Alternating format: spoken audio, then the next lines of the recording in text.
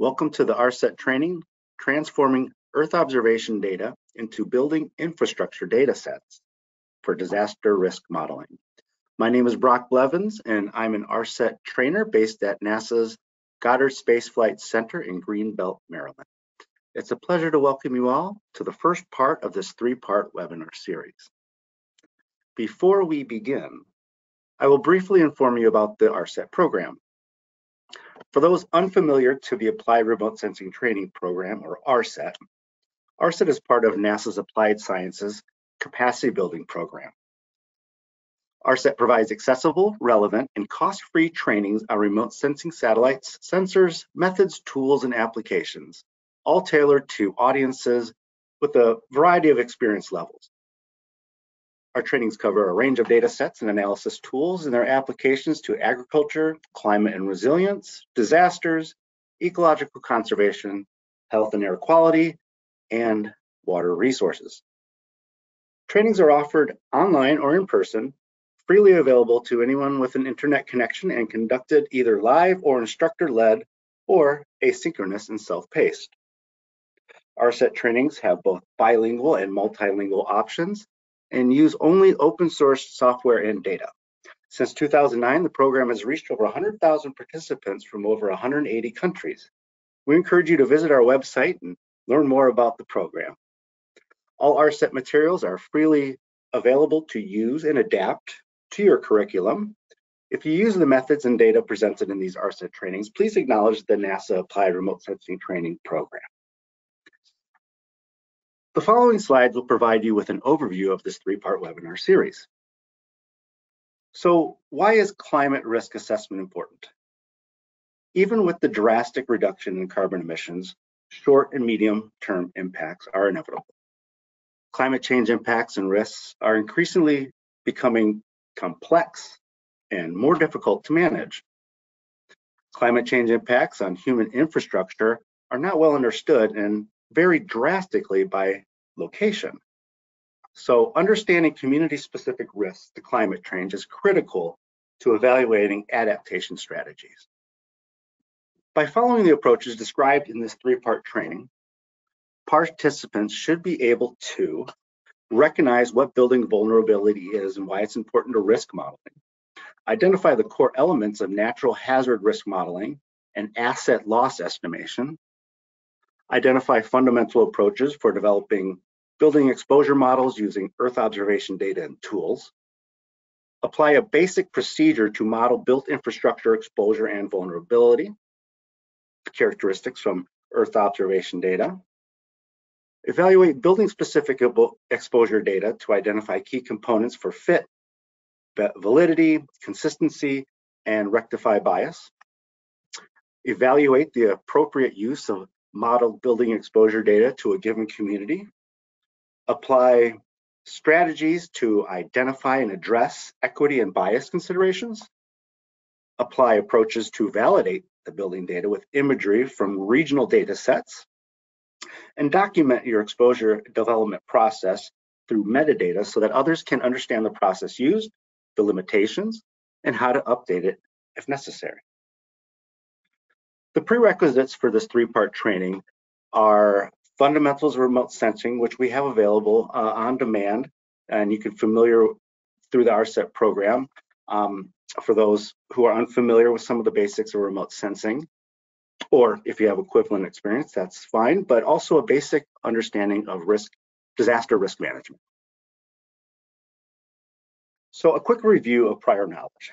So just to know that climate change science tells us about the regional climate. Hazard specialists tell us about the hazards. GIS and Earth observations give us an idea of where that exposure is. And engineers tell us about the susceptibility to damage or vulnerability. And together, these can give us risk or likelihood of an impact. And for this, GIS is critical. GIS provides a digital glue between the disciplines by evaluating new sensors, technology, and data sets, understanding and communicating key GIS concepts and limitations, and then fusing, harmonizing, and assessing quality of multimodal-based data. Over the next week, there will be 3 2-hour parts that will include presentations and question and answer sessions. All materials and recordings from each session will be available on the training webpage, usually within 24 hours of the live session, so you can go back and review before the next one. Additionally, there will be 1 homework assignment that will be posted on October 10th, the last day of this training series, and that will have a due date of October 24th. This will be in the form of a Google form. A certificate of completion will be awarded to those who attend all live parts and complete the homework assignment before the given due date. Which brings us to part 1, where we will cover the development of regional exposure data with Earth observations. So the objectives for part 1 is that by the end, we hope that participants will be able to recognize what building vulnerability is and why it is important to risk modeling, be able to identify the core elements of natural hazard risk modeling and asset loss estimation, and also identify the fundamental approaches for developing building exposure models using EO data and tools. Please put your questions in the question box and we'll address those at the end of the webinar. Feel free to enter your questions as we go, and we'll try to address all questions during the Q&A session. Any remainder of questions will be answered in the Q&A document, which we will post to the training webpage about a week after that part. It is now my pleasure to introduce the guest trainers for today's webinar. Charles Hike, Executive President of ImageCat, Georgiana Esquivias, Geospatial Analyst for ImageCat, and Mike Iucci, Project Engineer, also with ImageCat. We are delighted to have them joining us as guest trainers to discuss the development of regional exposure data with Earth observations. Charlie, over to you. Thank you. All right, thanks for coming today. We're going to start with an explanation of what exposure data is and how it's used in the loss estimation process. So first of all, when people think about exposure data, they generally think about these type of architectural renderings or things that you see in movies, video games that imply quite a bit of detail about what might be going on the inside of a building, but are actually essentially just drawings, CAD drawings, and that type of thing. I've never seen these be able to be repurposed or used for the type of things that we're talking about. That's generally a whole different level of data. What we're talking about is the general building exposure data that's typically on an aggregated basis or a building specific basis that will give you things like a structural type, the vulnerability, the replacement cost, or the type of rough characteristics that you need for risk analysis. So it's something quite different. So what we're talking about is exposure data used for disaster risk reduction. We call it loss estimation, risk modeling. Sometimes you hear CAT modeling used. These are things that are used to essentially help nations try to reach their sustainable development goals. And there are kind of 4 main categories that you can think of that you might use these data. Before an event happens, for planning scenarios, what happens if a Category 5 hits Miami or New York? What happens if a magnitude 8 earthquake happens in Los Angeles, or there's a 500-year flood in the Midwest? These scenarios are used, they actually sort of play them out, bring together teams of folks from state, local, federal, tribal governments to pretend like they're responding to an event to figure out where there's gaps and what they might do better to respond in the future. During events, something is actually happening. What is it going on? What should we do about it? Should we evacuate an area? Should people be boarding up their windows? Is this hurricane going to hit Maine or Boston? This kind of thing. And if it does, if it goes this way or that, what are the possible ramifications after an event? So an earthquake has just happened, for example. Is international help required? Where there's the most damage? Where should we be deploying resources in search and rescue? And then on average, so you've run a single scenario. gives you kind of that single event view. But if you run suites of thousands of scenarios, you can kind of see what might happen at the annualized level, the 100-year level, the 500-year level, and you can use those to make decisions about things like retrofitting or insurance premiums. So what we're talking about is the field of disaster risk reduction, represented here on the left, which has been going on for at least 100 years. On the right, we've got a new field called climate change adaptation, and there's intersections between the two of them, and that's getting, they're more and more enmeshed as we begin to understand tactically on the ground what the probable effects of climate change can be and how we should go about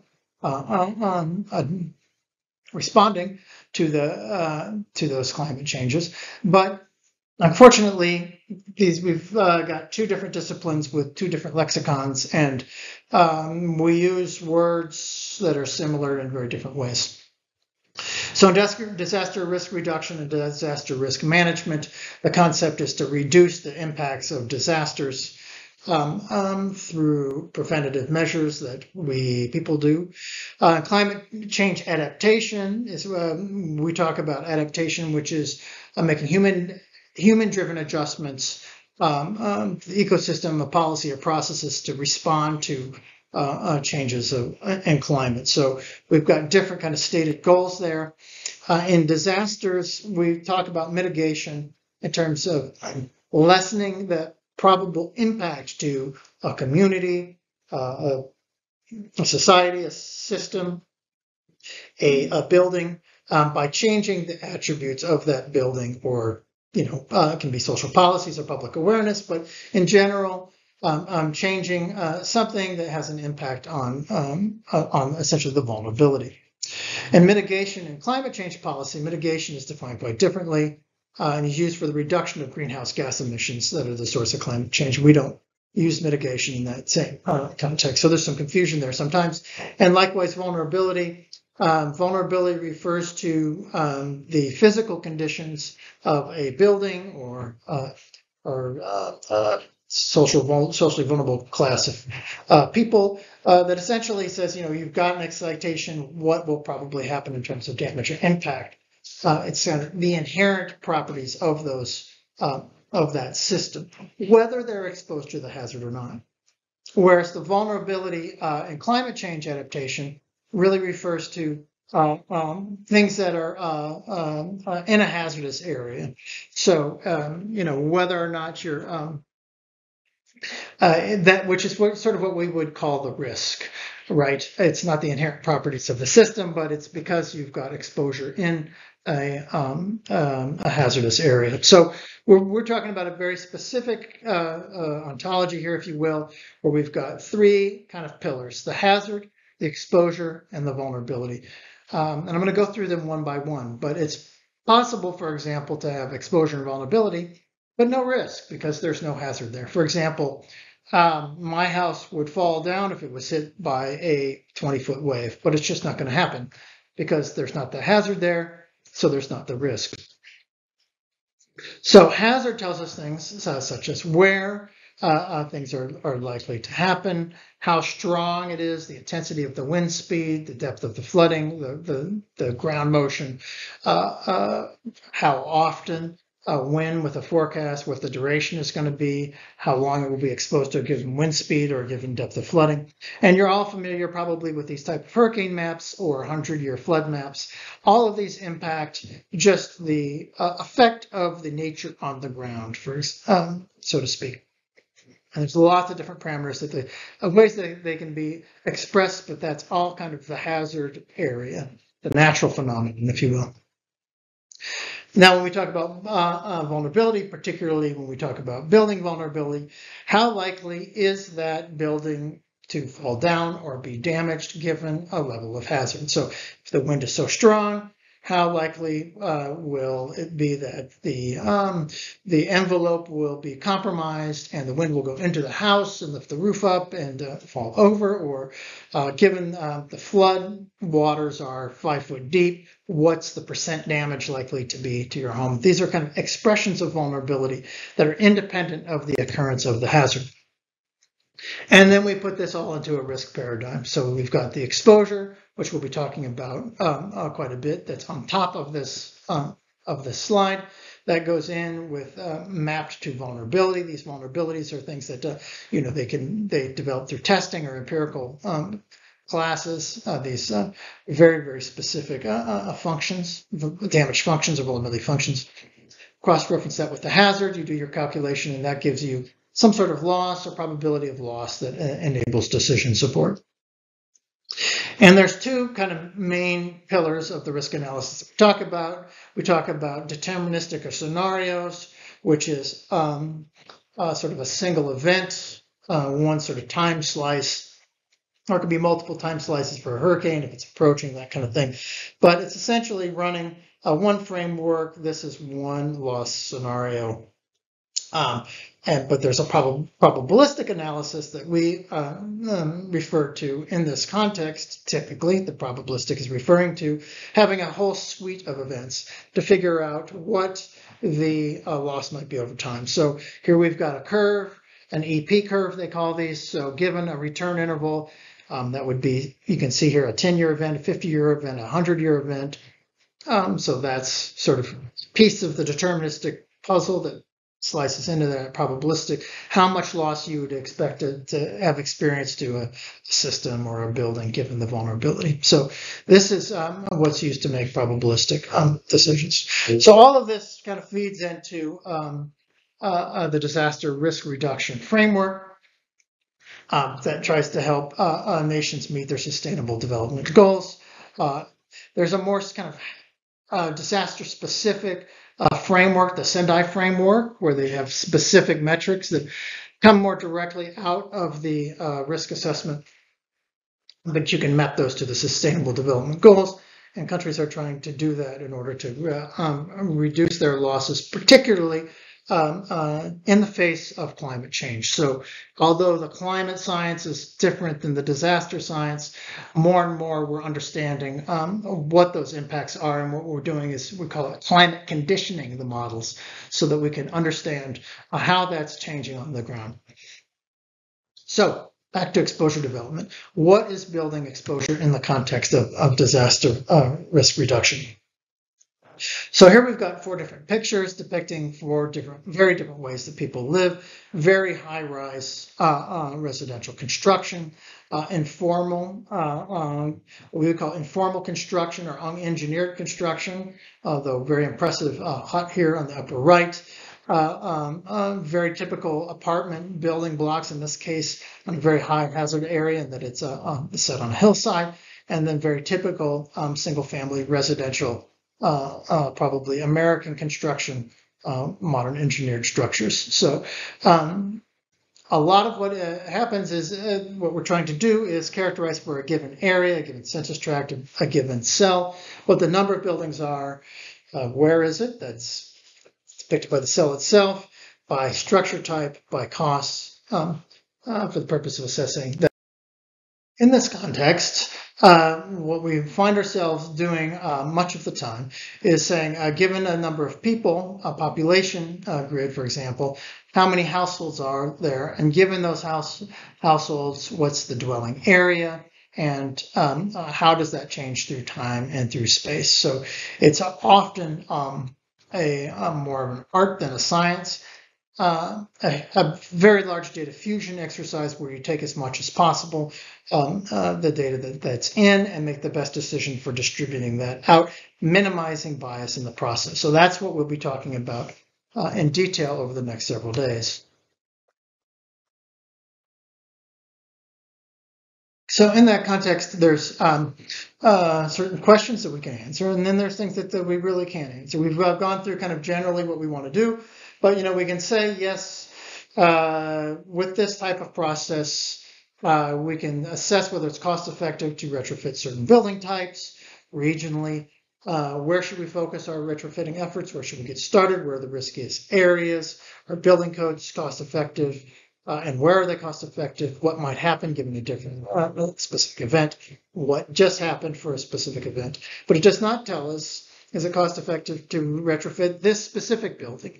Or which buildings fell down after an event? Which homes are flooded? exactly how many buildings fell down. And it's important to emphasize this because it's very easy for people to have false precision that comes out of these models, and it's important to keep reassessing what's a valid decision here and what's not an appropriate decision for this process. So here's some examples, some products that we've produced in the past, some projects that we've been involved with.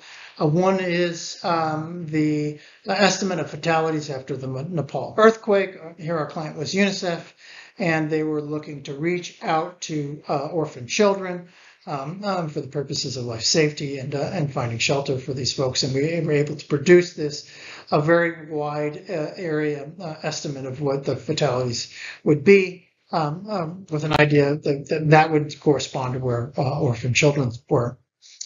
A high-profile example in the United States, a effort funded by Congress and managed by FEMA. We did the work with a National Institute of Building Sciences and a team of experts, which basically established how cost-effective it is to mitigate for given hazards, both to code and then above code.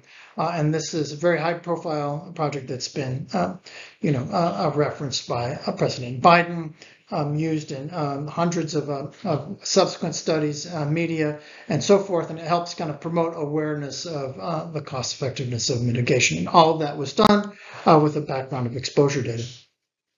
Another example are cat bonds in developing countries. Mexico had a cat bond for earthquake, which they hit the jackpot twice with 8.0 magnitude earthquakes, triggering a release of hundreds of millions of dollars that allowed them to get back on their feet, distribute that to their people in their countries. And, the faster that money gets out there, the quicker that they're able to rectify the problems and get the economy going and avoid cascading effects. A very well-known phenomenon in disaster science. And if they, hadn't done that, then they would have to figure out where that money was going to come from. They would have to presumably argue about it from a policy standpoint, maybe take the money from somewhere else or ask the international community. So they didn't have to do any of that stuff. So all of that gets deployed right away, and that helps folks get back on their feet. And this is seen as a probable template for developing countries that don't have an insurance infrastructure to help, particularly where you've got the exacerbated effects of climate change, with drought and flooding. In Africa is an example of good candidates for cat bonds. So we'll just touch on the limitations here. We've got a whole presentation here, but it's what comes out of these exposure databases typically not accurate at the cell level, particularly if you've basically inferred this from population data. It cannot be more accurate than the original base data sets that go into it. If you've got problems in that base data with ethnic minorities, for example, that might not be considered or undercounted in the population data, that's going to be reflected in your exposure data. It can be a big problem. And it cannot expect that it'll always capture small unmapped rural areas. And this is a consistent problem in mountainous regions or in areas that remote sensing isn't good at capturing. For example, areas with low night lights sometimes are difficult to capture. There's a lot of cloud cover or tree canopies. All of these make it very difficult to find rural communities that might be impacted by large disasters. And lastly, these data sets, it's not good to repurpose them for civic purposes, such as a tax assessor database. These are built for purposes for loss estimation and do not provide the kind of building level accounting that you typically need for government purposes.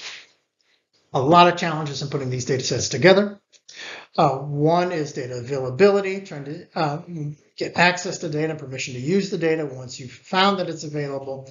There's processing challenges, which we'll be going through, but having the skill set to do that at the city level, there's not a lot of cities that have that.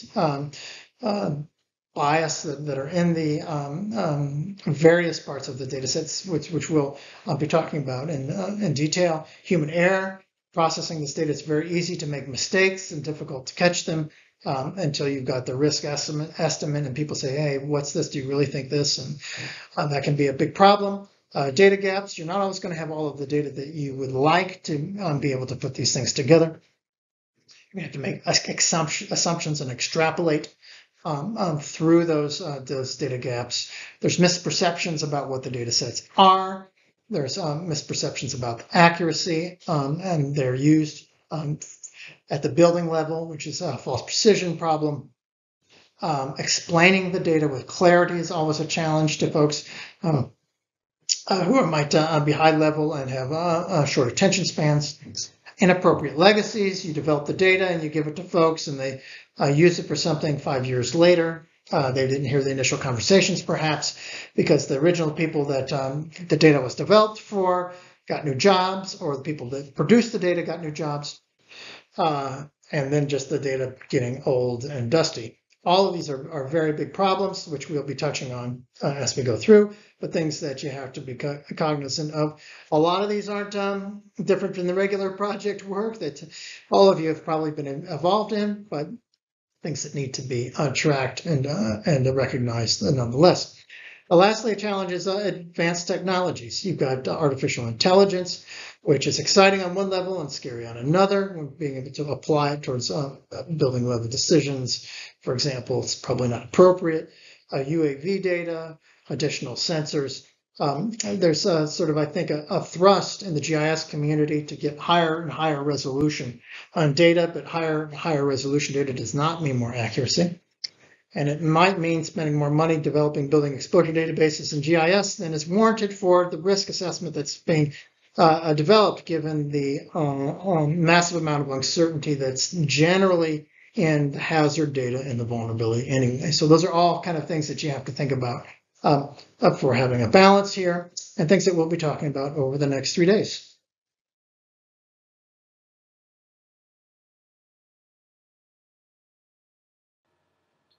Hello everyone, I'm Georgiana Esquivias, the Geospatial Analyst for ImageCat, and today I will be discussing the basic process for developing building exposure databases.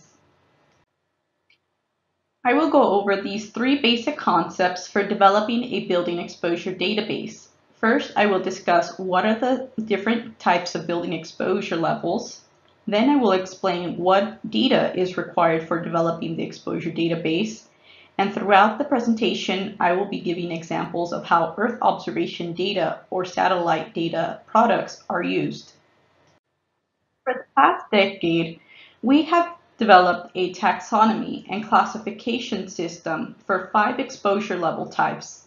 These levels are defined by the spatial scale of the input data and communicates the level of detail, content, and method required for producing each exposure level. Level 1 is a rapid, large-scale building exposure analysis, which primarily sources Earth observation data, trusted global resources, and aggregated demographic and housing data.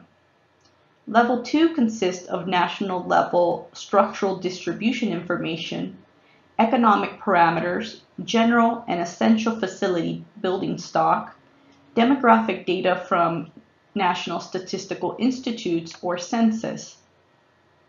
Level 3 requires a significant effort in order to refine national level data to reflect regional or subnational trends. An example would be incorporating climate or cultural regions to better represent the varying construction patterns in each. Or level 3 can be used to identify large urban areas where building footprint data is used to adjust building counts and built-up area estimates. Level 4 consists of a building-specific dataset aggregated either to a uniform grid, a fine-scale administrative unit, or another boundary smaller than the subnational level. Although the users compromise the spatial resolution of the available data by aggregating it, this method allows for a more accurate representation of the building exposure by reducing the noise in the data. And finally, level 5 is a building or site-specific exposure database. This exposure level requires an adequate amount of building-specific attribute data in order to characterize risk and vulnerability for each location. In this example of the County of Los Angeles, we can see how the building exposure levels differ based on the input data required per level. In this comparative analysis, we came across some unexpected results, such as those found in level 1 and level 5, where in spite of the vast difference in their spatial resolution, these two had the closest total exposure value to one another and the lowest of all the other levels.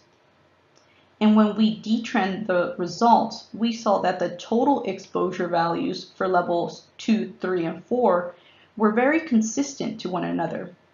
This could be due to the fact that although there were regional adjustments made to level 3 and 4, the primary source for each was the HAZAS database and vulnerability curves. This is especially important for the modeling community to understand because it highlights the fact that an increase in data resolution does not necessarily mean that there will be an increase in precision or accuracy. This exercise allowed us to identify key parameters that significantly affected the output of the results. Those parameters being persons per household values, living area per household, replacement cost values, and exchange rates. Another important takeaway from these 5 exposure levels is that the degree of uncertainty within each level greatly depends on the quality of the input data. So the analyst must be meticulous in documenting their data sources, methods, and validation process in order to reduce the introduction of errors into the data, especially for exposure levels 3 and up. Therefore, it is important to understand the methods and data required for processing these 7 steps. For estimating building counts and number of people, having accurate and high-quality data is essential. For exposure level 1 and 2, typically the population, persons per household, or number of households are used to estimate the number of buildings given an average area per household value. While in level 4 and 5, the building count data is more typically used to estimate the number of people. And for level 3, land use data or development patterns are used to refine and reallocate national level population and housing data to the subnational scale.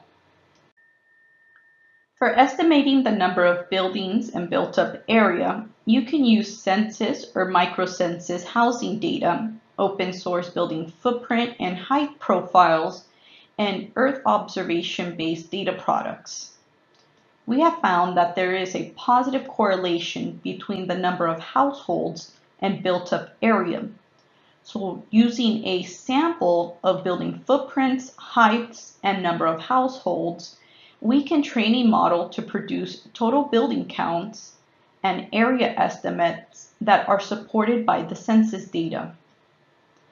The level of detail of these estimates will vary depending on the exposure level of your study. For example, a level 1 may simply categorize the building counts and total area by an urban-rural designation for the entire country, while level 3 could report these values at a 500-meter grid cell by development pattern type. And a great place to find various EO-based built-up surfaces and population data is the NASA PopGrid viewer. If there isn't any documentation or existing building footprint data for your study region, building counts and built-up area can be extracted from high-resolution satellite imagery or aerial photography. This can be done through traditional remote sensing techniques such as a supervised or unsupervised image classification analysis, or with the newer machine learning neural network or automated image segmentation algorithms. The image to the right is an example of a supervised classification analysis where the orange pixels represent the building perimeters. These perimeters can be converted to polygon building footprints.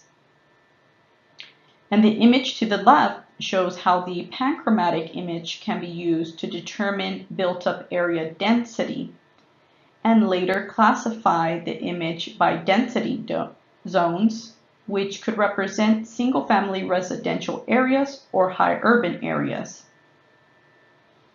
And using the extracted building footprints as a sample set, we can extrapolate and estimate number of buildings and built-up area.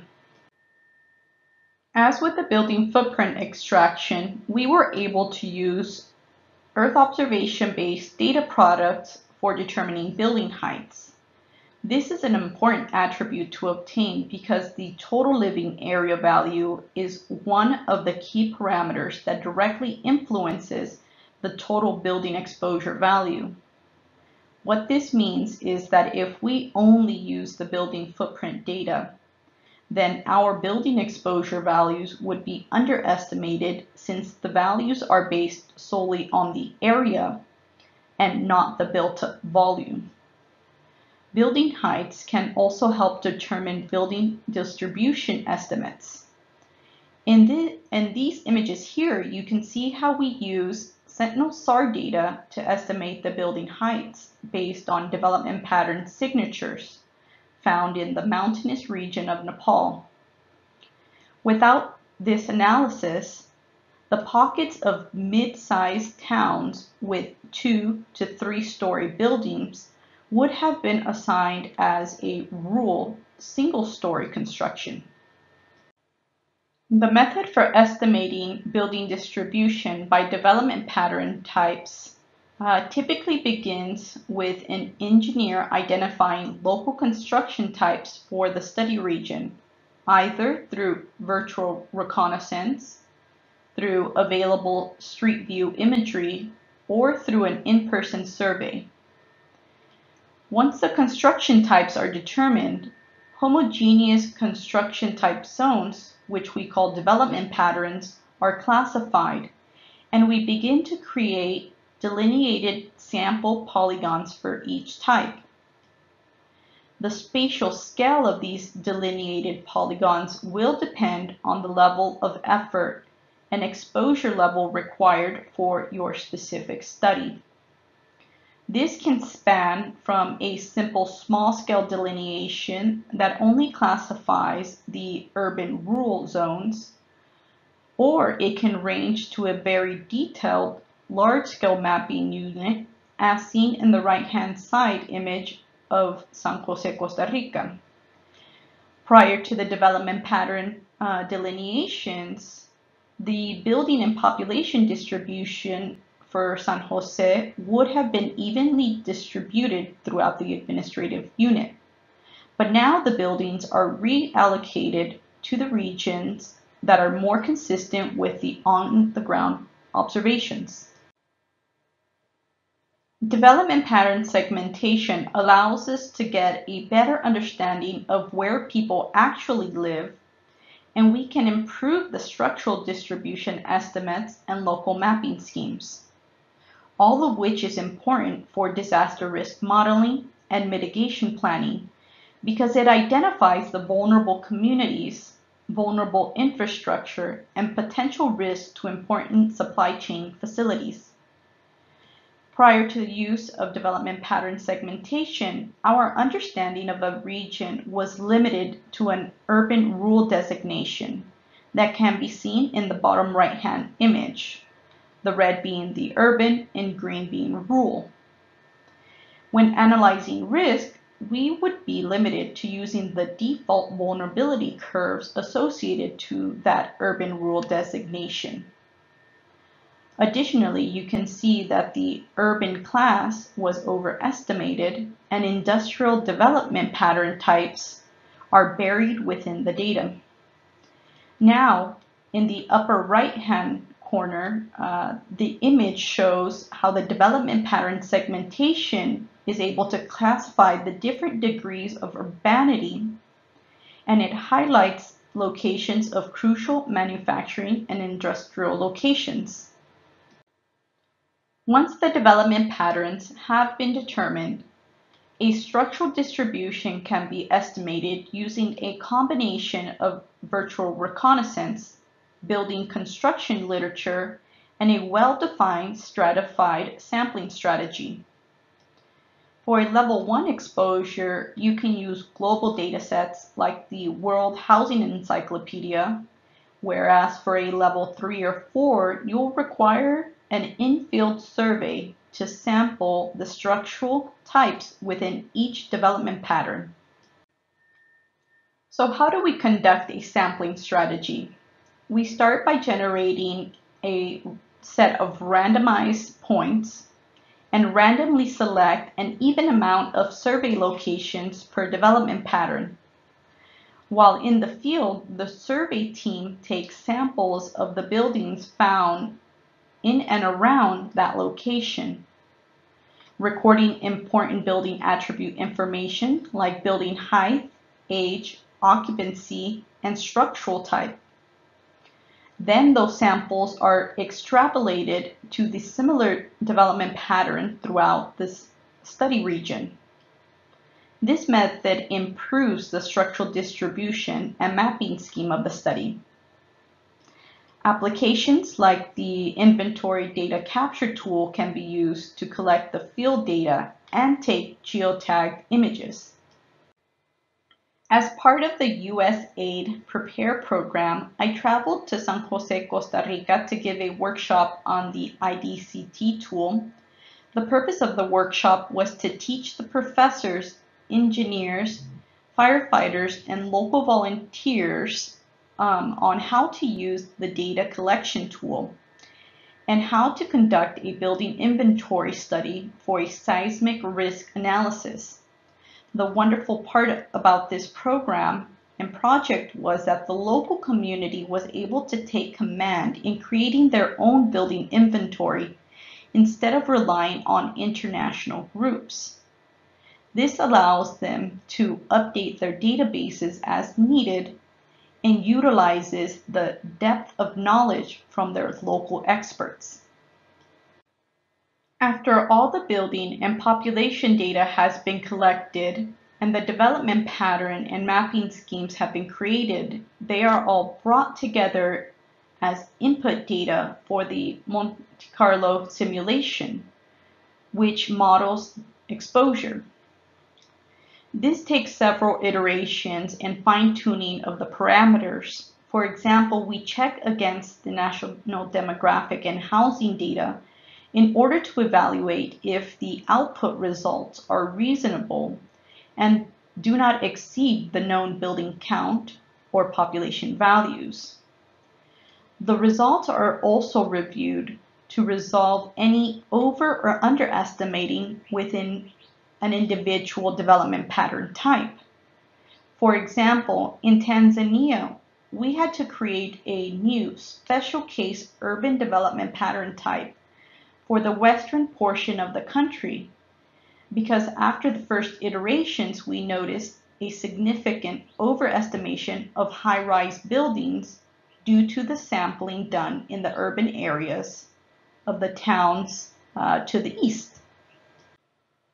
After the validation process is complete, replacement cost values can be calculated using the estimated total building area, either for occupancy or building type, using various construction cost handbooks or local expert opinion.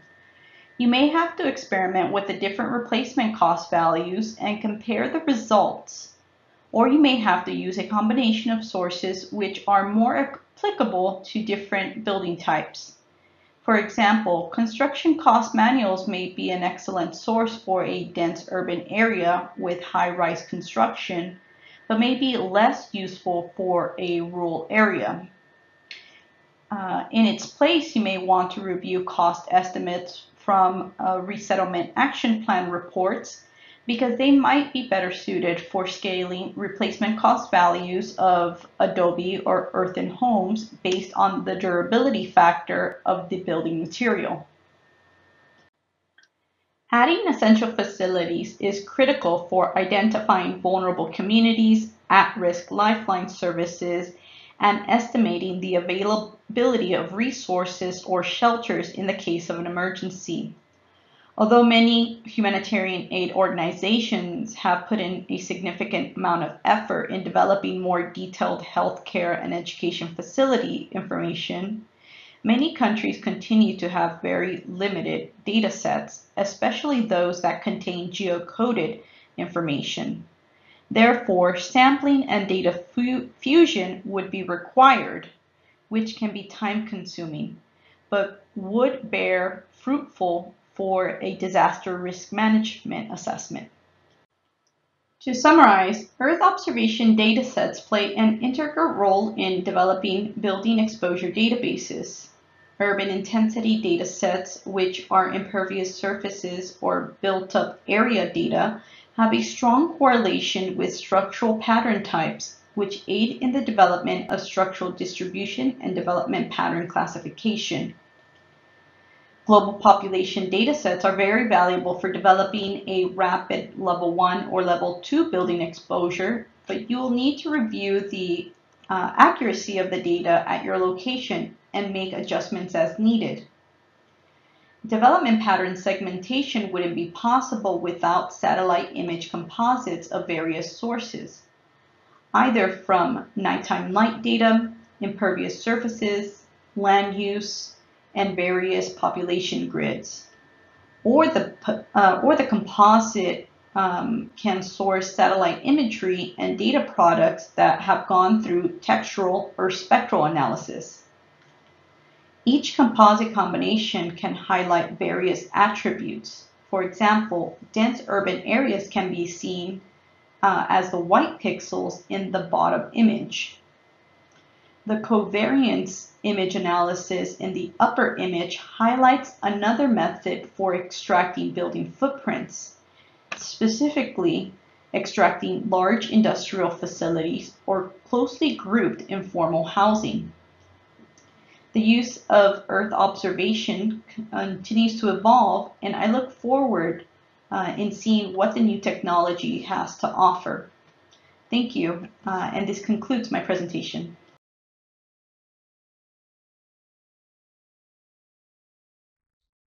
Hi, my name is Mike Iguchi. I'm a project engineer here at ImageCat, and today I'll be talking about the structural mapping scheme development and building sampling. In this presentation, we'll go over two of the main things required for exposure development. First are the development patterns. These are country specific. We'll go over what they are and why they're important. And then the second part would be the mapping schemes. These are basically the building taxonomies.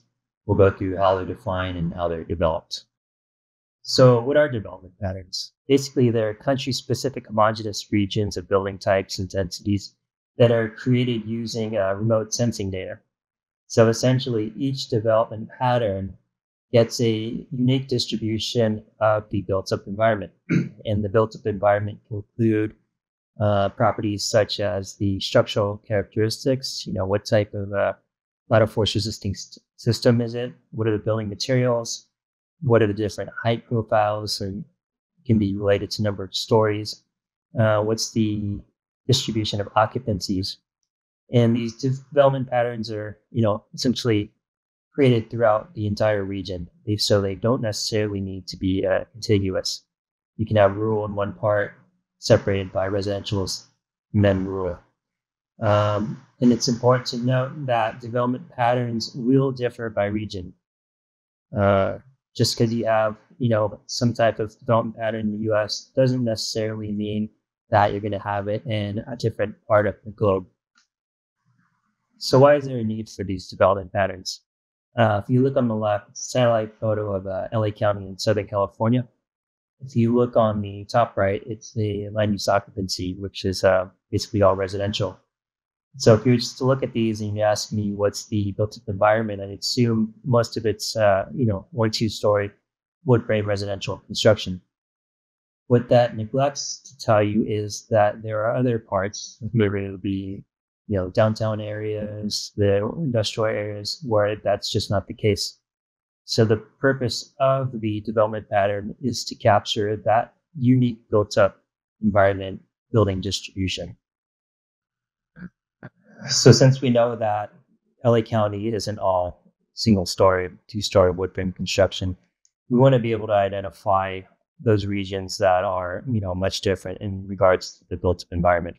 So here we have a zoomed-in photo of some of these areas that we found in LA County. Bottom left is downtown LA. This is where the mid and high-rise reinforced concrete or steel frame structures are. To the top left, just to the west of downtown LA, are the 2, 3, 4 wood frame apartment structures. On the top is the industrial regions. These are large warehouses, single-story tilt-ups typically. Bottom right is a pretty unique situation with the LA port, or Long Beach and LA ports. And on the top right is typical single-story 1-2 wood-framed construction that you'll see in most of the suburbs of Southern California. So why do we want to, identify these unique areas? It's because each building distribution for each of these is quite different. And if we're looking at any type of hazard modeling or anything like that, we want to know these characteristics. We want to know the structure type. We want to know the height. Possibly we want to know the TIV. So the building development patterns will capture all of this information, and you'll be able to identify why it's unique, what's your vulnerability in a given location. So now that we know what development patterns are, I'll go through some of the ones that we typically see throughout the world. It's important to note that not every country is going to have all these development patterns. Some might not have those central business districts or high urban areas, which we'll go through later. But here are some examples that we typically see. So the first one is rural. Most countries are going to have this. These are found outside of the city boundaries. We usually associate them with agricultural regions. In developing countries, these are usually small remote villages, one way in, one way out, and they're usually 1-2 story, non-engineered, using local materials and construction techniques. So next up, we have the residential development patterns. These are pretty obvious. They're mainly 1 and 2 story, single family, detached homes, probably local materials, construction methodologies. One thing you'll notice here is that, one of these cells is blank. That doesn't necessarily mean there's no residential regions in the house, in the area. It's just that there is no construction pattern that met all our requirements for the residential development pattern. Residential occupancies probably are going to fit into another development pattern. Next is what we're calling high-density residential development patterns. And these are typically found in and around the urban centers. You'll notice things start getting a little more dense, maybe a little taller with each development pattern. But a majority of the population here, lives in multifamily residential housing, apartment structures. Still, we're looking at low rise with some occasional mid-rise rhythms. Next up, we have the urban development patterns. These are exactly how they sound. They're found in and around the major city centers. Space is limited, so buildings are pretty tight, and they're fairly regular in shape, just to fit within the block. You'll typically see these as low to mid-rise residential. This is where you start seeing a lot of the commercial come in, with the occasional high-rise, office building or apartment structure. So here we have one step above the urban development pattern. It's what we're calling the high urban. These are found only in the major cities and they're typically the central business district of the region. They're occupied by mid to high-rise buildings. You can see from this satellite image, how densely spaced it is. You can see how tall they are from the shadows, and just the angle of this image. There's 3 lengths here. Again, not every country's going to have it. So this is why we're going to start seeing phasing out of this development pattern in a lot of the more underdeveloped areas. The last of the typical development patterns are industrial areas. These are pretty obvious from satellite imagery, and they're usually, ports, mining area, other industrial activities. They're large warehouses, regular in shape. You can see large rectangular buildings basically in these development patterns. You'll also see some, low-rise office and commercial supporting areas, but for the most part, it's going to be warehouse structures. So here are some other special types that we've observed around the world. They're not going to be everywhere, but they will be there in some cases. The first one are informal housing. These are pretty dense informal settlements.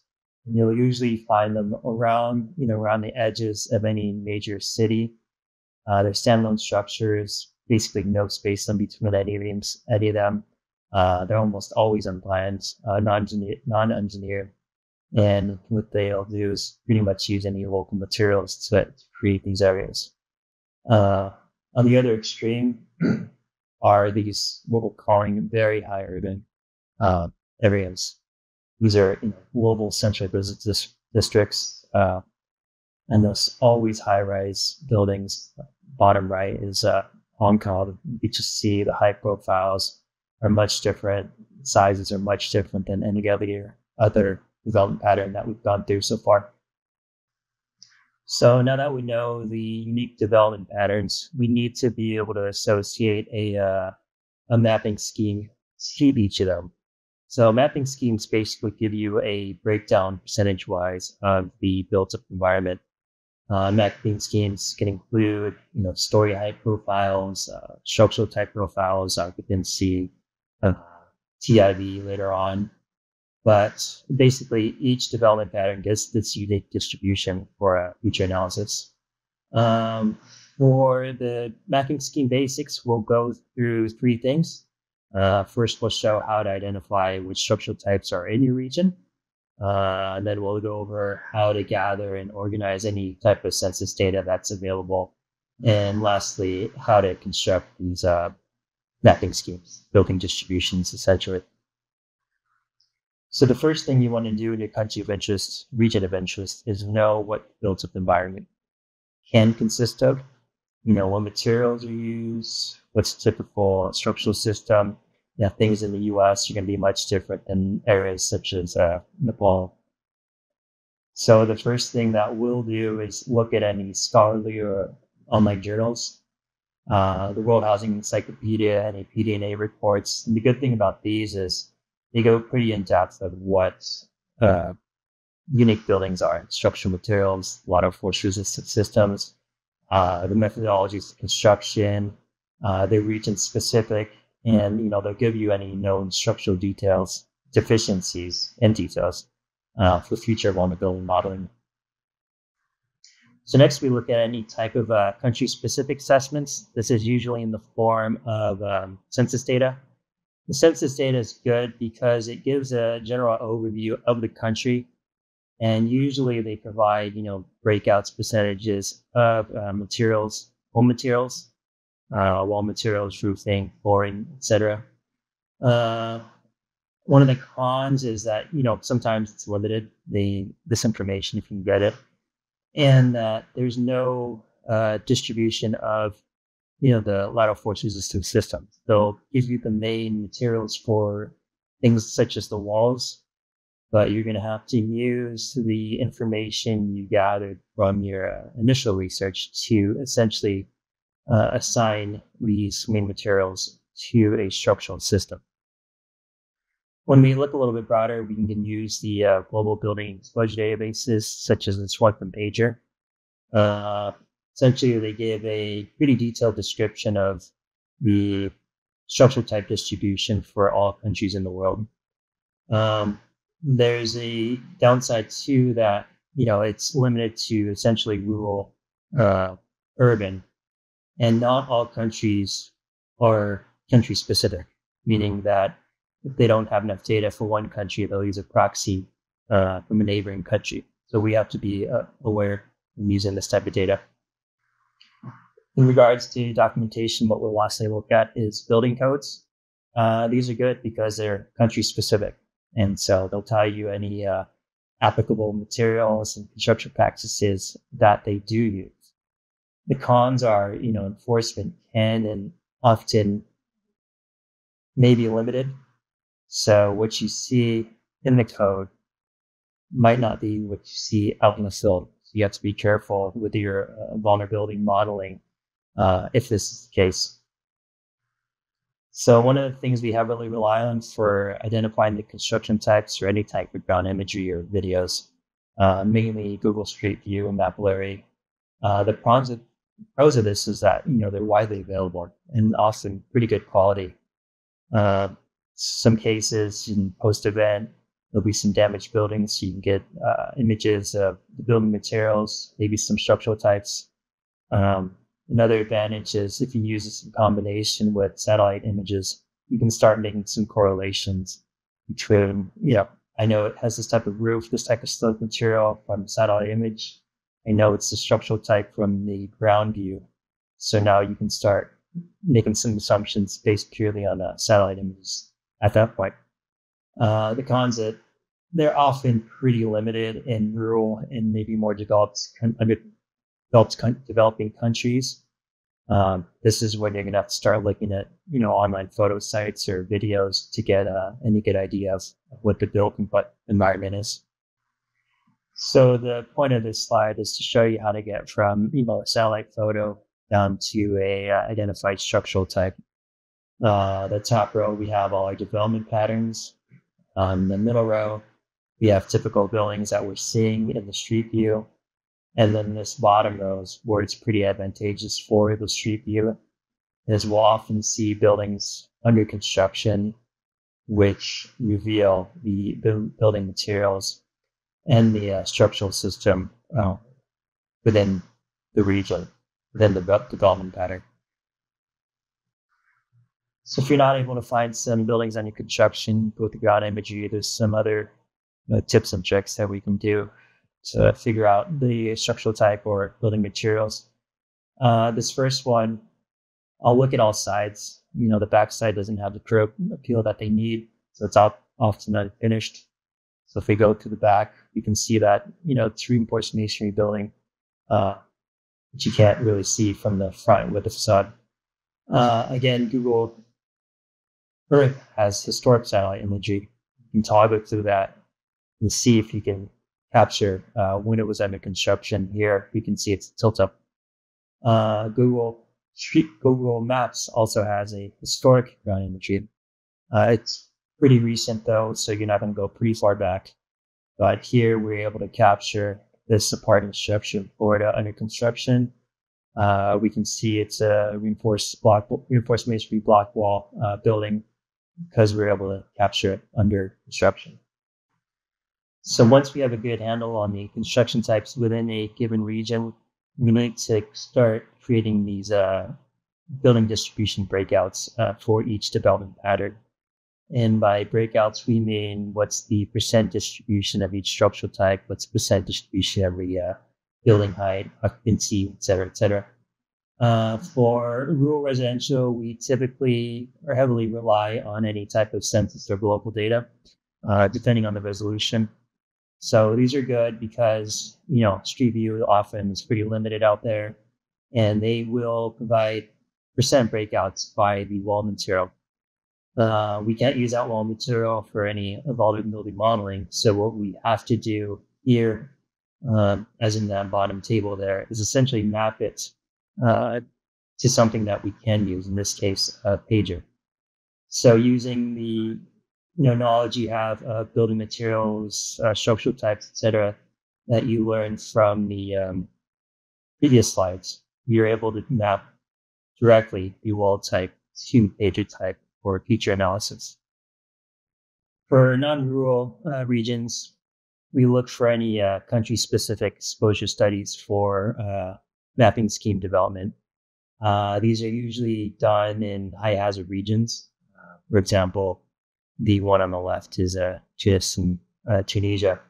What it essentially was a field survey where they recorded the number of stories, structural type, age, occupancy. And so if we have that data and we have our development patterns, we can essentially overlay the two and pull mapping schemes directly that way. We, of course, do some sanity checking, again, with the street view, make sure that some of the assumptions are correct, and we'll redistribute the structural types or building heights based on our judgment of what we see on our review.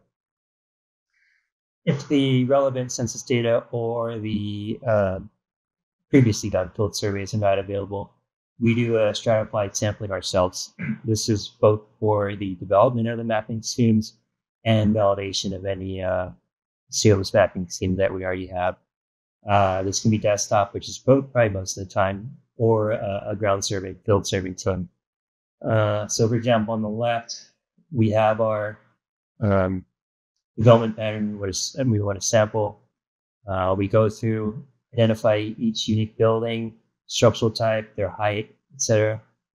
We do this a few times throughout the region to make sure we cover variations in the development pattern. From there, we essentially create these distributions that you'll see on the right side from our sample.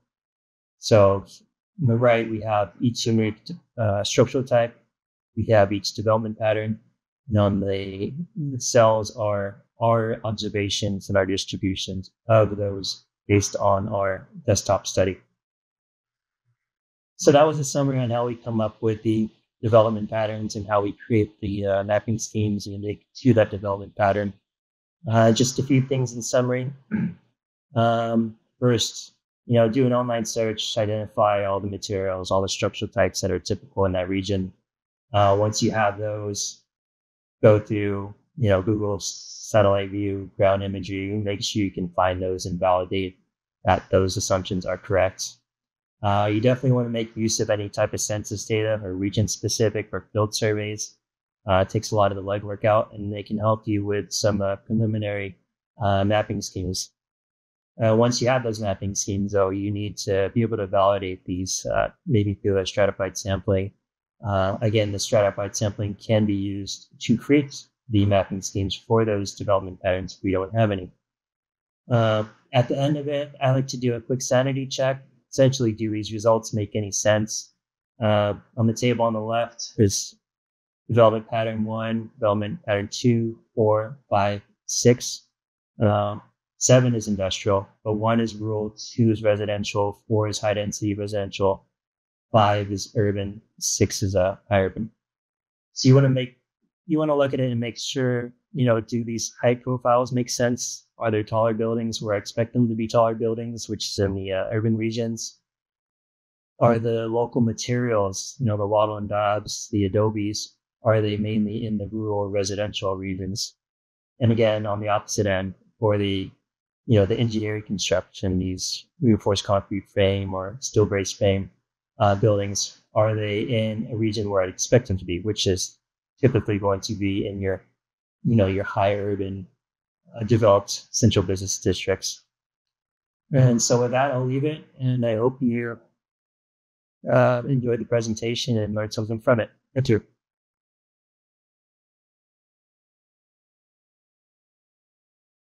I'll be presenting with my colleague Z, and we'll be going through this case study, which is a walkthrough of building exposure data from Tunisia.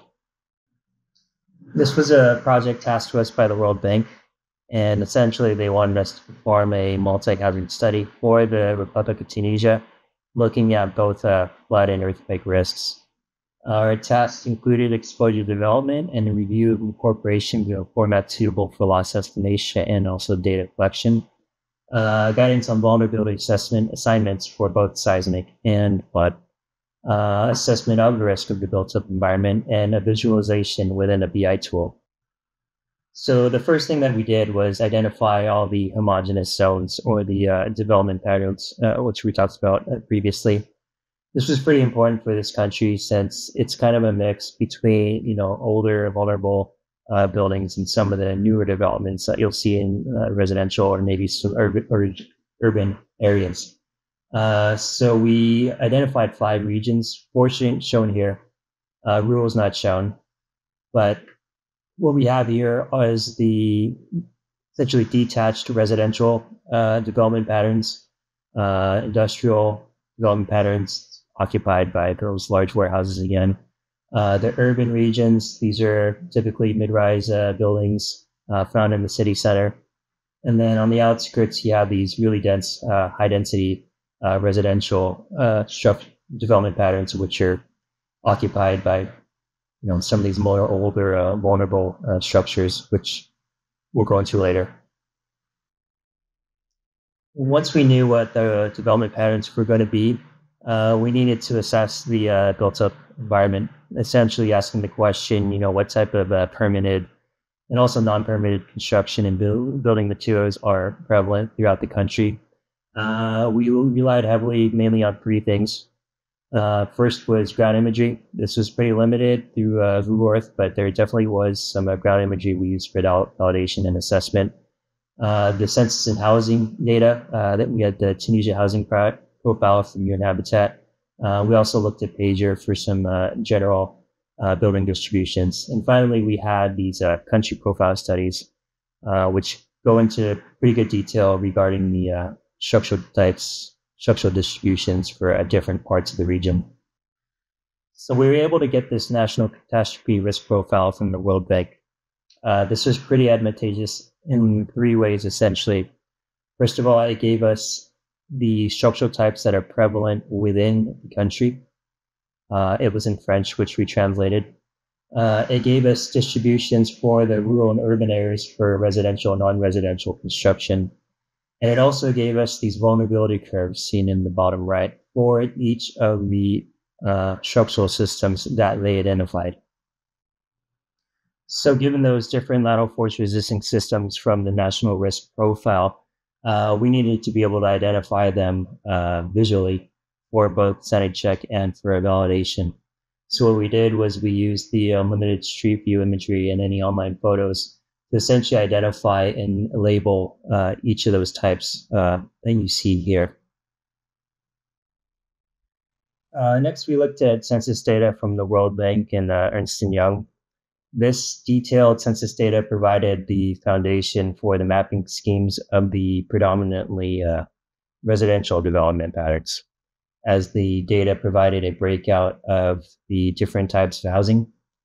From the top left, you can see it's traditional, rudimentary, semi-detached villas or apartments. Structural types for these housing were not provided. Therefore, we had to rely on descriptions laid out in the Tunisia housing profile, which we'll go through after this. But this was beneficial because it gave us breakouts of these housing types for every governorate. And so we started looking through all these governorates, and some of them were solely residential or solely HT residential. So we could start using those as the preliminary mapping schemes for some of these basic development patterns. So the World Bank and Ernst & Young census data gave us 5 different housing types that are found within each governorate. The problem is we didn't know where they were, what they looked like, what kind of structure type it was. Thankfully, we found this Tunisia housing profile from the UN Habitat.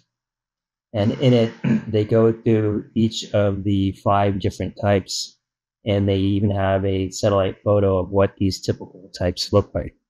So what we're able to do is find these types in satellite imagery, Google Earth, use street view imagery to assign a structural type to it. And given those structural types, we assign them back to the World Bank distributions.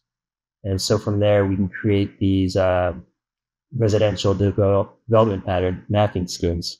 So this was predominantly used just for those residential development patterns. Another source relied on was a study from the University of Tunis. And essentially what they did was they inventoried certain blocks within the city of Tunis and had an assessment of their vulnerability. You can see on the top which buildings were surveyed, and this ground survey it recorded quite a few things, which was the structural type, the occupancy, when it was built, the number of stories. And we use this for the non-residential statistics, since we already had a lot of residential stats from census data. This was great. It was direct observation and a breakdown of structural types for this downtown urban region. And this was suitable for our urban development patterns. So where we didn't have any census data or field survey data from previous studies, we needed to do essentially a stratified sampling strategy to come up with these mapping schemes. This was mainly what this is only done for the industrial development patterns. Although, it's the Ernst & Young and World Bank data provide a number of lots and lot sizes, there's no information regarding the structural type. So what we had to do was survey these regions throughout the country, and we recorded both the number of stories and the associated structural type using the information that we already had from the previous studies. So we ended up coming up with this distribution for industrial development patterns seen on the top right. So we used all the census data, field survey data, ground imagery to essentially come up with this nationwide mapping scheme for Tunisia for each of these 5 development patterns: rural, residential, HT residential, urban, and industrial. To recap, for the rural residential and HT residential, we relied heavily on the World Bank and Ernst & Young census data. These gave us the distributions by government. The Tunisia housing data allowed us to relate those housing types to the Ernst & Young building types. For the urban, we relied on the field survey from the University of Tunis. We did validation, inspection on our own to essentially sanity check any of those results. And for the industrial, again, it was a sampling strategy. There's no information regarding structural types for this from anything that we could find. We needed to make sure these are all consistent. So we used the structural types seen below, French, apologies. But anything that we got from the Ernst & Young or the University of Tunis or from our sampling, we had to essentially map to one of these structural types. So that it's all consistent across the board. So we ended up with this mapping scheme seen below. And my colleague Z will go ahead and essentially tell us how we used all this information. So once the development patterns were ready, so we used a machine learning model to classify development patterns across the entire country. So we took those digitized regions and we used that for training to create that model. And we did that in Google's engine platform. We chose that because first it had a lot of different data sets. We were using Landsat, we used spheres. We also used classified layers. One layer we used was global human settlement layer. So all those data were easily available within the platform. And also, second, it's very easy to pre-process that data. So we're stacking all that data. We had to resample some of the data because of different resolutions. We're stacking that. We did some normalization. So all of that was very easily done. Then they have built-in learning models. They have some different type of algorithm that we could test out to generate the final model. We could do the testing of the performance of the model within that platform. And once we did that, the final classified grids were exported into a TIFF that we use for the next step of processing. And the TIFF that we created was at 15 arc seconds, which is close to 0.5 kilometer resolution. So here we see the classifier layer overlay on the city of Tunis. And here we see the different colors represented the different development patterns. The yellow color represents the urban development pattern. We can see that in the city center. Then across that, we see a lot of these more cyan, bluish color dots, the residential. Then we have this little purple. Those are the dense residential. So we see these zones to be classified. And out of the city, we see the rural pattern, which more the brownish color. Here we see an example for another city where we have a lot less of the urban development pattern, but a lot more of the residential and dense residential. So with the grids classified, we did the exposure disaggregation. Here by disaggregation, we mean to geographically distribute the exposure onto these grids. Okay? And the data that we got from Ernst Young, the original exposure data, those were aggregated at the admin level. So here we used the remote sensing signal for each of these classified grids, and we distributed that geographically proportionally. And then we also vary the proportion depending on the different development patterns. Because at different development pattern, the total amount is quite different. In the replacement value for those amounts were also different. And then we apply these mapping schemes to represent the vulnerability. So at the end of that, we have the different grids. For each grid, we have the total amount of exposure represented, like number of buildings, we have the total replacement cost, and a series of vulnerability and the proportion of vulnerability that characterizes that exposure for every grid. So we did that analysis for the general, residential, commercial, industrial. We also did that for some quite specific one for education, financial, health, tourism. And for some exposure types, this method we did not apply. For the point-specific ones, like poor, dams, these are the disaggregation method does not apply. And also for some other one, we did not have damage functions. We also did the exposure refinement for some areas. And so this is to better characterize the flooding. So the original grid, remember, it was close to a half kilometer, which is adequate for earthquake analysis, but this is too coarse for flood modeling, especially because we had flood data at much higher resolution. So you can see from this picture, if the red color represents the area of a grid, the flood region is actually smaller than that.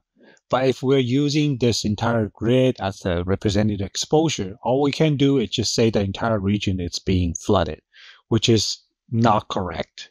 Then also it's not really correct to assume that exposure is evenly distributed within that grid. So we use higher resolution remote sensing, and we did a higher level of disaggregation that gave us better grid resolution around the rivers, near river area or area that represented in those flooded areas. So we have better representation of the exposure at 90 meters. So we can have a better understanding of the flood risk. Now let's talk about the hazard data used. For flood, we use fluvial defended, fluvial undefended. Both of these are from inundation caused by rivers. And defended, undefended, the difference is the presence of defenses along the river, like flood walls or barriers. Fluvial data, those are inundation zones caused by excessive rain. So we had data at 90 meters. That's where we did the disaggregation refinement. We had the refinement for 90 meters, and we had flood depth for 10 different return periods. And so each of these return periods could be converted into a probability that helped us in the end to calculate the annualized average loss. So for earthquake, we had a data which a lot more coarse, as you can see from that, but we had it for the entire country. And the metric that we used was peak ground acceleration. And we had that for 7 different return periods. The next step is to calculate the loss using the return period, hazard values at every grid, and the exposure with the vulnerabilities. We're able to calculate the losses. So in the end, we kind of have a return period loss curve for every grid, for every occupancy. So we collapsed that return period curve into an annualized average loss. Remember, the return periods correspond to different probabilities. So that can be aggregated into an AAL for every grid. The AAL was also aggregated for each admin 1 unit. So the final step was loading all that loss information, the exposure information into a BI tool. And that was the final presentation of the result. And the BI tool was very useful because it was presenting a map.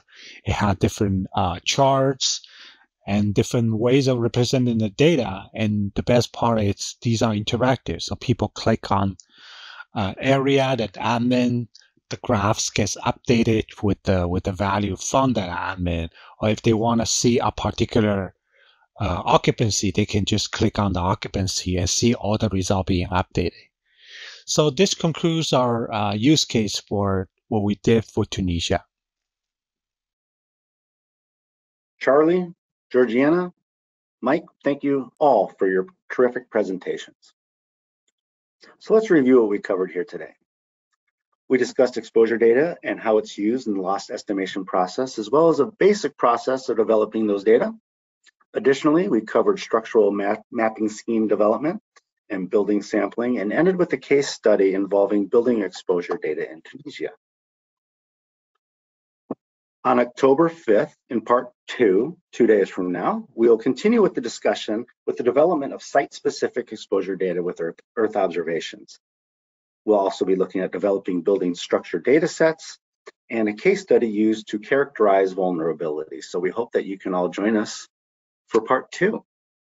Below is the contact information for Charlie, Georgiana, and Mike, along with links to the training webpage, social media. And if you enjoyed today's webinar, we hope you'll sign up for ARSET's listserv to receive notifications of future trainings, and follow us on various social media platforms for other relevant announcements pertaining to NASA's Earth Sciences. We'll now transition to the Q&A portion of today's webinar. Thank you.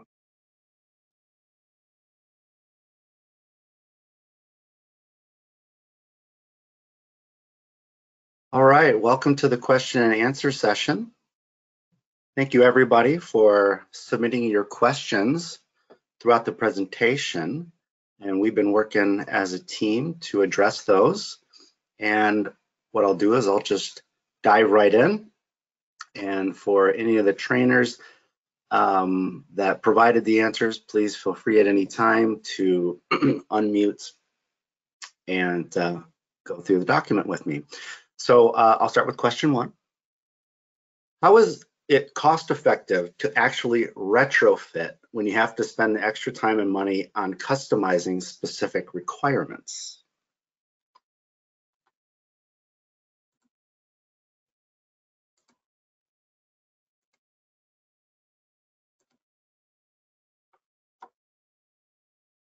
I'm sorry, Brock, am I supposed to jump in here and answer the question? I thought you were going to read there for a second. Well, I thought it might be best who actually provided the text here to kind of walk through it, and I'll capture anything else that you might add to the answer. Okay, Mike, why don't you go ahead and start, and then I'll follow up the back. Thank you, Mike. Sure. Yeah, so how do we know if it's cost effective? Basically, you'll do a benefit cost analysis just to see if this retrofit is cost effective. So what we do is, we run through the analysis, we calculate the expected losses for the as-is building, meaning the non-retrofitted building. We'll go ahead, this is expected losses in regards to loss of life, injury, things like that. And then we'll do the same analysis for the building that is retrofitted. And when it is cost effective, your BCR, your benefit cost ratio, will be essentially above 1. So I put an example, if your seismic retrofit costs 10K, and through our analysis, we expect 20K in savings. That's a BCR of 2. We expect that to be a cost beneficial at that point. Yeah, and I think that kind of embedded in the question is, how can it really be cost effective if you have to do a lot of custom work? It's kind of we don't just look at retrofits and that analysis. We look at the cost effectiveness of new building codes, the cost effectiveness of buyouts, actually removing homes from areas of high risk. But we also do sometimes look at specific types of retrofit, many of which, will require adaptation for specific buildings like trailer tie downs or retrofitting for earthquakes, but are fairly standard. So that the customization does not add a lot of cost to the project. And then in some projects, they'll be highly customized. And in those cases, those are usually cost effective in areas of high risk where you have life safety concerns or a lot of benefit costs. Business interruption concerns. So those are also included in the benefits of the BCA analysis Mike was talking about. Thank you very much, Mike and Charlie. And for all the participants, please feel free to continue adding questions to the question and answer box, and we'll add them to this document, and we'll try to address as many as we can during our Q&A session. So please keep them coming. Question 2, what would be the possibility of exposure mapping in terms of accuracy of renewable energy to ARSET extreme events using EO data? Yeah, so this it's difficult to answer that question without knowing sort of the specifics of the application. But this is definitely, exposure data is definitely being used to, assess transition risk. One thing that we've been involved with is looking at the vulnerability of new sites, placement of new sites, or the risk associated with solar panels. Accuracy is really going to depend on the specific application. Great, thank you. Question 3, can you provide some articles related to how to measure building height and shade patterns in urban areas? Yeah, it looks like the questioner is looking at trying to characterize heat islands. I've not done any work in the shade patterns myself. And in terms of measuring building height, it really depends on your base data and your application. I just would recommend going to Google Scholar. That's often what we do to start. Thank you. Question 4, on slide 9, SAR was mentioned, synthetic aperture radar, when talking about building height. Sentinel-1 data has a ground resolution of 10 meters. What would be the vertical accuracy when using this data set for estimating the building height? Presuming picked up correctly that Sentinel-1 SAR was used to find that building height.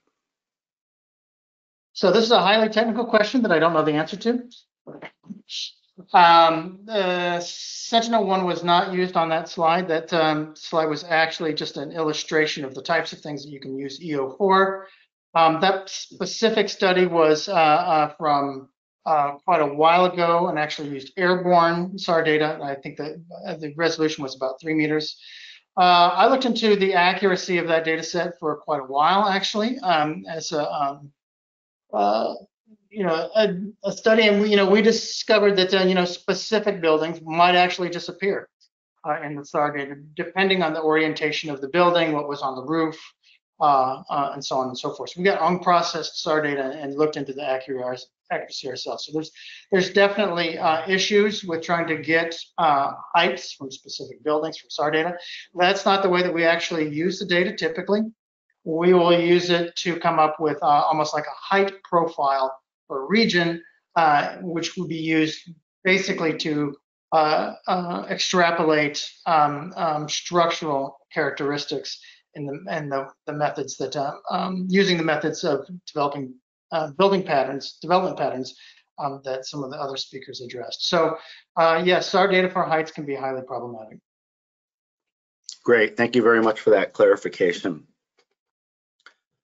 Question 5, in the step of estimating the distribution of building by development patterns, identifying, delineating development patterns, how much effort goes into this process and can it be automated?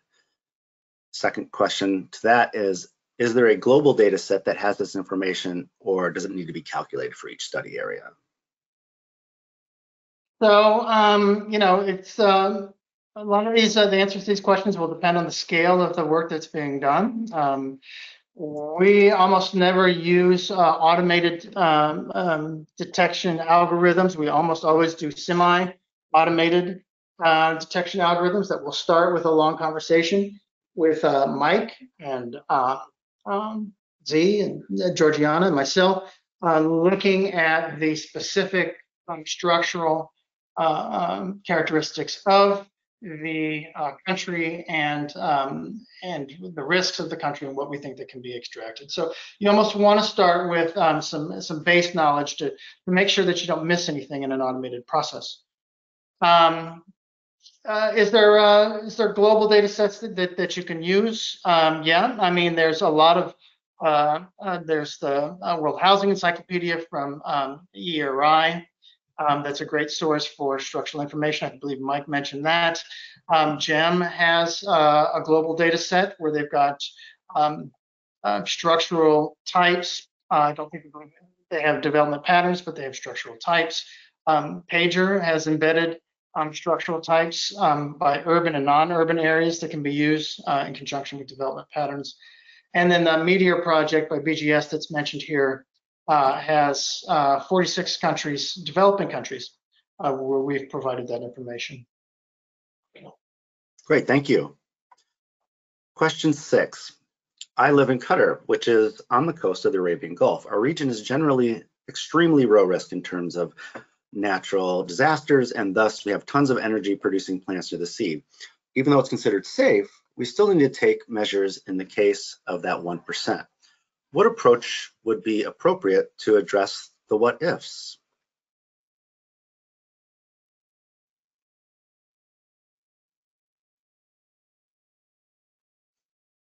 Sorry, I can take this one again. Yeah, so if you're looking specifically at the risk to the power plants and energy generation facilities, the first thing to do is to start with the locations of those plants and then overlay your risk data. If you've got flood data, you mentioned 1%, getting a 1% flood hazard data set. There's international data sets that you can start with that are commercial. Fathom, for example, is a good source, JBA.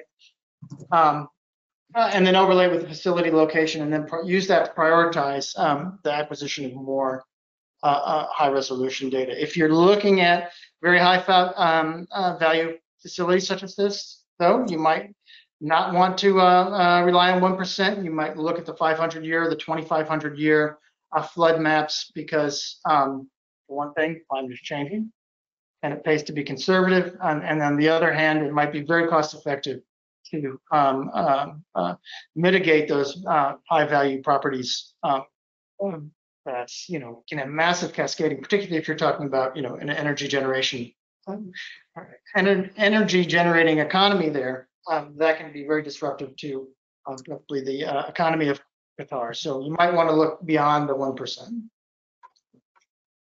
Great, thank you. Question 7. It's nice to learn about ongoing projects in Nepal for identifying building heights. The country has scattered buildings in hills and mountains. How can I estimate the number of buildings in such terrains with scattered built-up patterns? Further, for the use of local resources like slates, rock, or wooden or bushy rooftops make it even more challenging to detect buildings. Have you seen any similar work in this area? Yeah, I mean, we've done a lot of work in Nepal. It's hard. And specifically, we use the mountainous areas in Nepal as an illustrative example of how hard it can be. That being said, we've done the best we can. We've developed both a level 1 and a level 3 data set for Nepal in order to kind of compare the two. Also on a project with GS for the Nuclear Space Agency, and OSM was on that project. If you're trying to get specific buildings, you can't beat the human eye and high resolution data.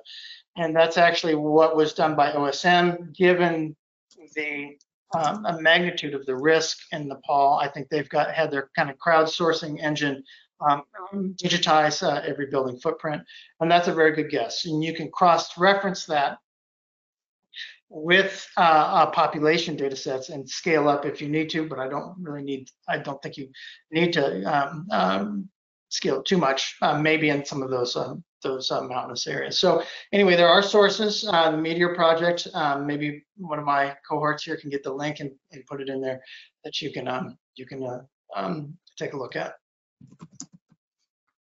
Great, thank you. And it's nice to have a clarification that no, it can be a little bit difficult, and but there are some ways being developed to work around those. Question 8. When estimating raster cell population counts using building and other spatial data sets, have you come across known under forest canopy populations that are undetectable by remote sensing? If so, how did you account for those counts? Yeah, so I mean, this is another limitation that we really want to be upfront with, and everybody on the call needs to be upfront with if you go down the road of developing these exposure data sets, and that is, you can't characterize what you can't see there. If you do characterize it, you have to be very transparent in how you go about that process, and that needs to be a limitation. If you, for example, have an area where you've got severe flood risk under a tree canopy, you're not going to be able to make very definitive statements about that risk. And that's something that you need to understand. I think we've got a whole session on that, actually, some of the limitations that you need to look at.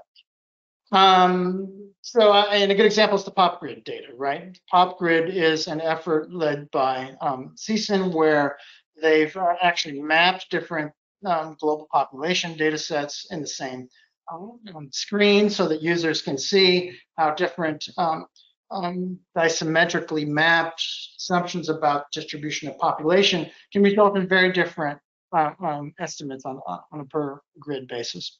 So anyway, I mean, the question is sort of what have we done in those situations? I think, Papua New Guinea was a good example for us, where we had to kind of throw up our hands and rely on some more statistical methods. And in those cases, we acquired language spoken maps of tribes that could be very small, and used that to distribute the population. We were able to find clearings on coastal areas associated with farming and development. We placed a lot of population in those areas. And then I think that there was, in some areas that were internal to the country, we just made some assumptions about distance from roads. But it can be very difficult, and that's one of the areas that you need to be very transparent about. Great, that's good to know. And we're trying to create a nice community based around these trainings and people working in these areas. So hopefully we can communicate these approaches and successes and limitations throughout and overcome them together. Question 9, on the slide mapping scheme basics, a lot of different sources are mentioned. How much of this data is processed automatically and how much is done manually? I want to get an idea how long it would take to create a view of building composition in a middle-sized town in an agricultural focused semi-rural region, in other words, not highly developed. Okay, I spent a lot of time answering these questions, so but I think any of my colleagues can jump in anytime and give me a hand here. Really, how much money is spent developing the exposure database depends on many factors, including the risk of the town, the risk of the area. So that is, how much do you have to actually get it down? If it's in not a very risky area, you might be able to get away with not doing any development patterns and going to something like a hazards database or some global data set to look at the risk. If it's a very high risk town and you're worried about schools and hospitals, it can be a very extensive effort. But I think if we're specifically talking about the mapping scheme development pattern work, going to get local land use planning maps is a great place to start. If you've got tax assessor data, you can manipulate that to actually go beyond the need for getting some of these development patterns. But putting these things together in a few days to a week is very reasonable. There's a lot that you can infer from looking at high resolution optical data in Google Earth. Yeah, I'll just add that, it really depends on the extent of the study. If you're looking at the entire country, you're not worried about every single structural type within that country. But if we're looking at a small town, the variations in the structural types and building heights will be pretty homogeneous at that point. So you're limited in what you need to look at. So your level of effort is much smaller. Great, thank you, Mike. And question 10, are we going to get the case study PDF? Now, when I saw this come through, I thought possibly at first they were referring to the PDF of the presentation here today, but it is also possible that they could be referring to a specific case study and a link to that. So the person who asked that question, if you could drop in the question box a little bit of clarification, and if so, maybe we can find that URL for you. Question 11, is Google Earth Engine source code available? Is it possible to analyze your own satellite data in Google Earth Engine? Or can you only use data available in their catalogs?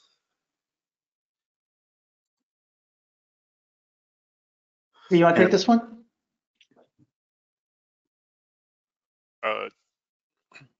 Yeah, like say the source code, it's for the data, the source code that we use in Google, it's there. You can upload own data into Google Earth Engine. You can use that to process, but you have to check. You might want to check the licensing if you want to do any kind of commercial satellite data. You want to put it in Google.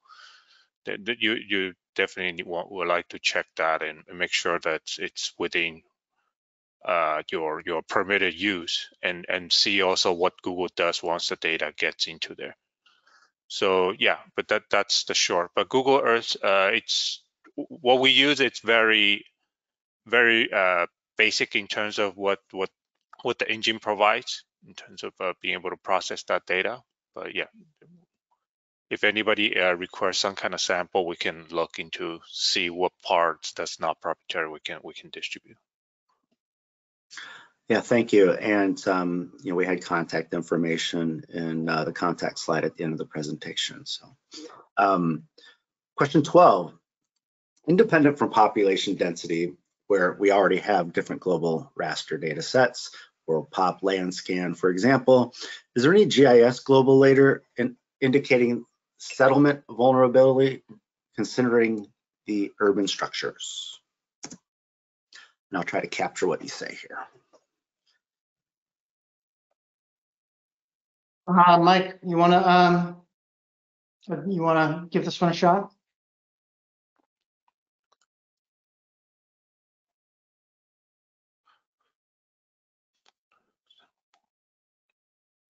You may be muted, or we could also move on to question 13. I give it a shot. I don't think that there's any GIS data sets that capture that data. We've already mentioned several others that might be useful here. There's the World Housing Encyclopedia. UXGS has things by urban and non-urban areas. There's different places there, and then the GEM database. I'm not sure how public that is, but it's definitely a good place to have a look. It's GEM. Yeah. Sorry, I was muted. Concerning urban structures, I mean, the Pager database has a tab specifically for urban structural types. So just be careful that a lot of these are using proxy cases. So you want to make sure that what you're looking at is essentially usable at that point. Great, thank you. And this next one focuses on the case study. So possibly Z or Mike be able to address this one. What is the success rate of the Tunisia case study and the limitations? Maybe we need a little clarification on the success rate, but maybe you can comment to that. Yeah, I think that's we're not sure what the success rate it's trying to ask. Maybe we could get a clarifying question on that. But for the Tunisia case study, like mentioned, where the goal was to have a view of the hazard for entire, not hazard, for the risk of the entire country for flood and earthquake. So for that purpose, we knew entering what the limitation of the analysis could be, because depending on based on the data that was used, so we could not do PMLs. We cannot do a return period assessment of the risk. We could only use the data that existed, the sources of hazard and that existed to do the risk analysis. So in terms of the exposure, we have some base exposure data that we used, and we used the methodology that we described to geospatially locate and say what the vulnerability is at different parts. So in that regard, we had a successful study, which we were able to produce the results that the World Bank was able to use. So that's the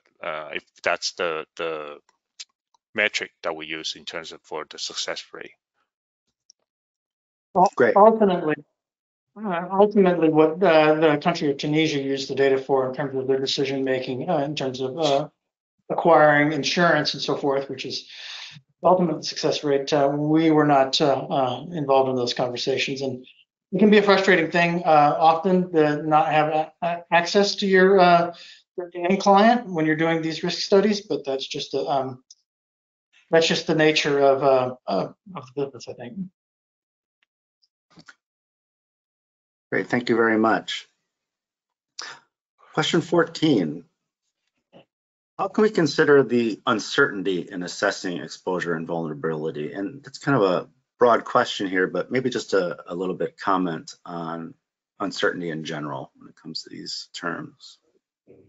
I think assessing the uncertainty of vulnerability is outside the context of what we're discussing here.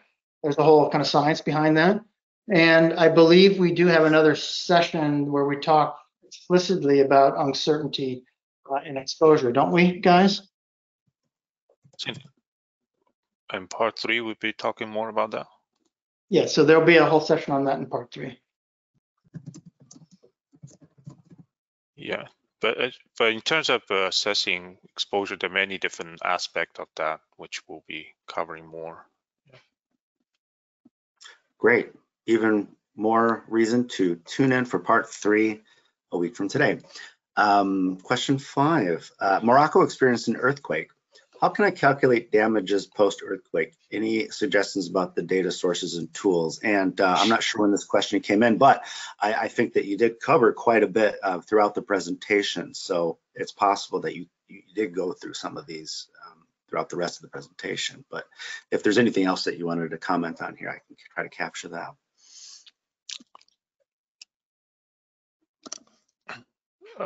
Lee, you want to talk a little bit about which yeah, I comment a little bit. I'll probably comment a bit. For earthquake, so for calculating the damages, you definitely need 3 different parts. One, it's the exposure, as we discussed in this particular workshop. We were focusing on saying the exposure. That means where people, buildings are located, what kind of vulnerability they have. Then you have to have the second part, which, given the vulnerability, what are the damage functions, right? What kind of damage would it suffer when you're subjected to the hazard? And the last part, of course, more importantly, where it's the hazard map. So for all 3 of component, you will need to have information on. So today's workshop focused more on the first part, which is creating that building exposure data. Then you have to have some engineering expertise to be able to determine what the damages are. And last, it's the hazard information that USGS does provide these type of information. USGS has a shake map program, which produces ground shaking levels ground shaking hazard GIS data that can be downloaded publicly accessible. But depending what region of the world it is, sometimes the accuracy you have to have it needs to be reviewed. So that's one source that you can use. Maybe if in terms of analytics tools, there may be some analytics tool already exist. GEM, Global Earthquake Model, they do have tools that can be used for specifically for earthquake damage analysis. So that might be a source to look into. So USGS for hazard and GEM can be used for looking into the calculation. I think it's called OpenQuake. Yeah. All right, great. Thank you very much. Question 16, how do you deal with mixed forms of building structures? When I was in North Africa, there was a lot of mixed buildings. Any comments on dealing with that? I think I'll take a shot at that. Mixed buildings, I'm not sure what they mean here, but if they're talking in regards to mixed structural types, if that's what it is, we typically try to find a vulnerability curve that's specific to that. For example, if it's mixed, reinforced concrete with a URM infill, we'll have a fragility curve specifically for that. If he or she is talking in regards to mixed two separate structural systems, we will take the primary one as the primary lateral force resistance system as the one we model for our mapping scheme. Hopefully that's what he means by mixed. He or she. Yeah. Great. Oh, go ahead. Sorry. Yeah, I think that's also where we create these development patterns, where within a pattern you have different type of buildings, all within the mixture, and we use the different statistics to determine what distribution of each of these types are within these patterns.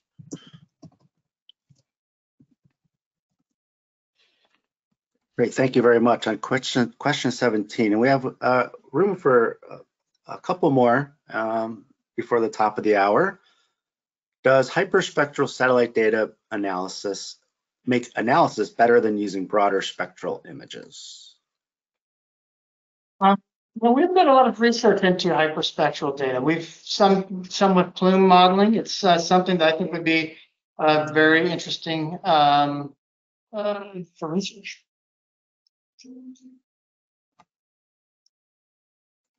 It couldn't hurt.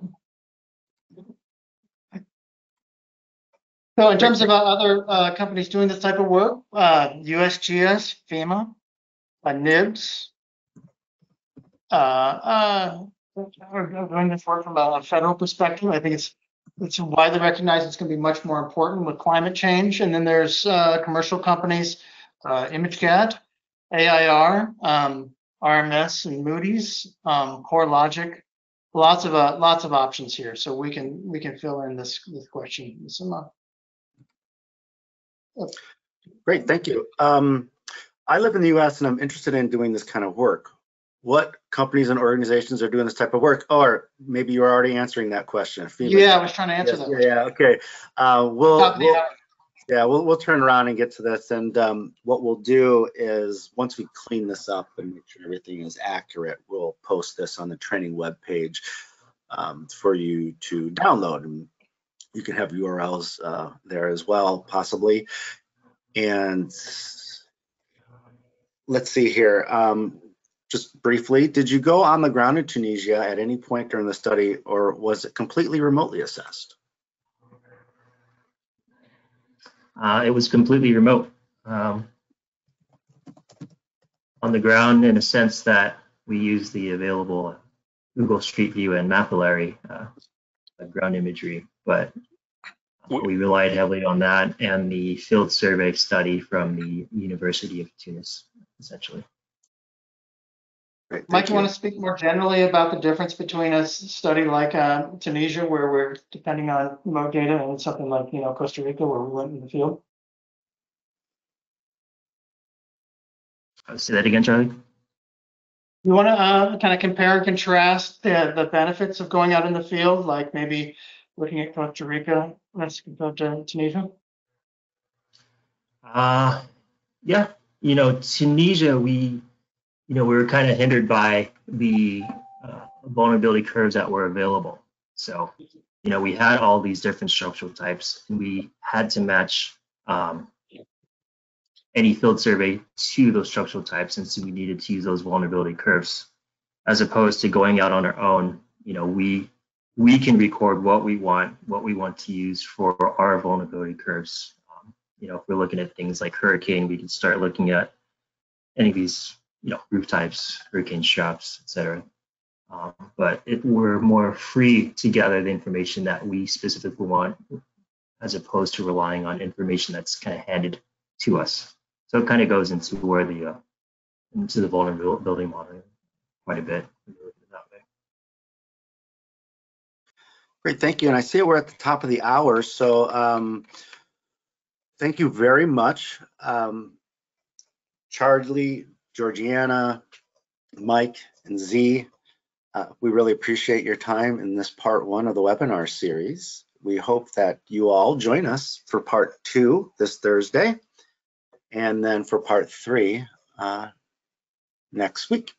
So thank you very much for joining us. We're going to close this for today. We'll post this recording hopefully within 24 hours if you want to go back and review anything, and we'll include this Q&A in the end of that video as well, and we'll post it on the training webpage.